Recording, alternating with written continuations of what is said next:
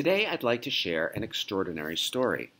A recent case report described an 80-year-old patient diagnosed with non-small cell lung cancer. According to standard treatment protocols, she was a good candidate for surgery, chemo, and radiation. But for personal reasons, she refused them all. Instead, she adopted a more natural approach at the suggestion of a family member. When she was first diagnosed, her tumor was 44 millimeters with no metastasis. But after 2.5 years, scans showed that her tumor had shrunk to 10 millimeters, a quarter of its original size, without suffering through harsh mainstream treatments.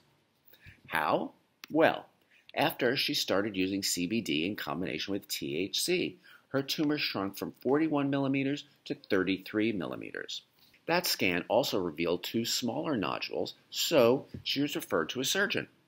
When the patient declined surgery, she went to see her oncologist for another CT and PET scan. This time, scans revealed yet another 11 millimeter reduction in the size of her tumor, and the nodules had disappeared. This trend continued. In fact, by the time of the case report, her tumor was down to 10 millimeters. That's a 76% reduction in size, all without any changes to her ordinary medications, diet, or lifestyle. That's an extraordinary improvement.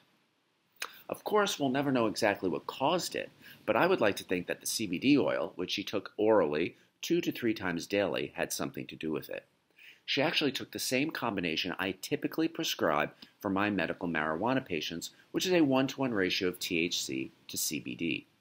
Now, one case report is hardly sufficient proof of cause and effect here, but given the vast nature of the body's endocannabinoid system, which regulates a staggering range of biological processes, from mood, memory, sleep, and appetite to pain perception and inflammation response, CBD in particular remains one of my go-to recommendations for a number of issues.